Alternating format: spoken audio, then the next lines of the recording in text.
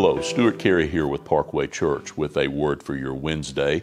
Divine appointments are encounters created by and orchestrated by God for contact either directly with Him or sometimes with Him by way of contact with others.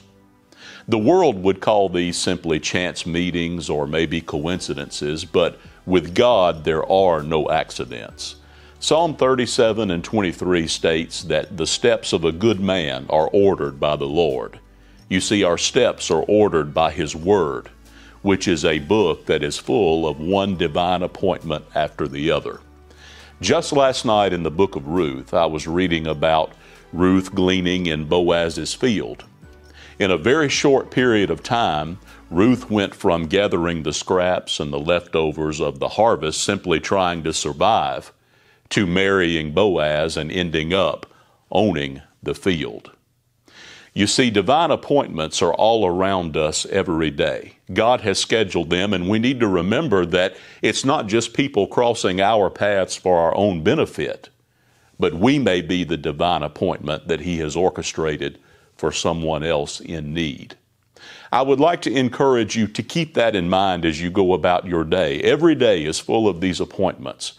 God has given us all opportunities to reach out and to help someone else, as well as those that He has chosen to cross our paths to bless us. Every miracle that Jesus has ever performed has been a divine appointment that changed people's lives permanently. It's hard to come in contact with the Lord Jesus Christ and still remain the same. We need to be mindful of the divine appointments that are around us on a daily basis. And we need to remember that it's not just about other people crossing our paths to be blessings and influences to us, but we are also the divine appointments at times that God has orchestrated for the lives of someone else.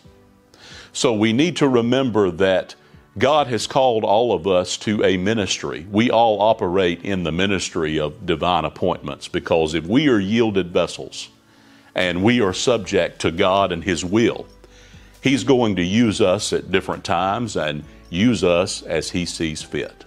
So I encourage you as you go about your day, be mindful of those divine appointments. Be looking for them. Be ready to be a blessing.